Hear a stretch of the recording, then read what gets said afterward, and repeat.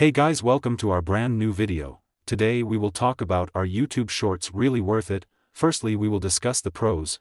1. Increased visibility. As mentioned earlier, Shorts appear on the dedicated Shorts shelf on the YouTube app, which can help your content get discovered by viewers who may not have found you otherwise.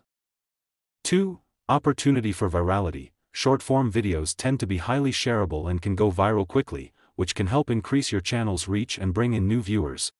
3. Easy to create. The Shorts camera in the YouTube app makes it easy to create vertical videos without the need for additional editing software. This can be especially helpful for creators who are just starting out or who may not have a lot of video editing experience. Now let's discuss the cons. The biggest disadvantage of YouTube Shorts is its monetization policies.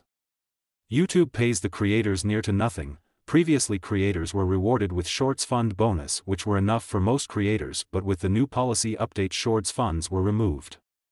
Creators get 1 cent to 6 cents per thousand views, which is far lower than those on long-form videos. For example, if your video gets 1 million views, YouTube will pay you $270 to $400. This is only if you have 1,000 subscribers and 10 million Shorts views in 90 days, which is very difficult. Also, let me know if anyone has monetized their channel through this method. Now the final question is, should you create Shorts? The answer has two aspects.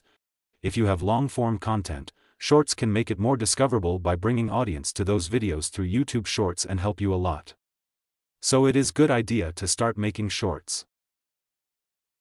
But if you plan to create only Shorts as a beginner, then it would be harder than expected. Not to demotivate you, but it would be next to impossible to get such a large amount of views in just 3 months unless you are a genius and creative content creator. That's all for today. You can freely ask any questions in the comments below, and don't forget to like and subscribe for more.